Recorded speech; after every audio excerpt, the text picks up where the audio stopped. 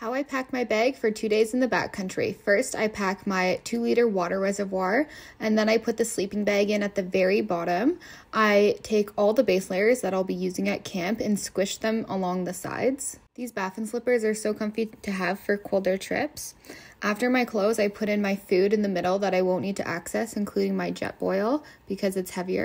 My sleeping pad and pillow can fit in the top, and then I put in my toiletries. More fragile items and things I'll want access to during the hike, like this rain cover, I'm going to put in the brain. I'll include a full list of all the items on the screen. After that's packed, I move on to strapping in my tent, and then I put my sit pad in between the brain and the body. I put my bear spray in one side with extra room for a tripod, water bottle in the other. I put TP in the stuff sack with crampons and a mug.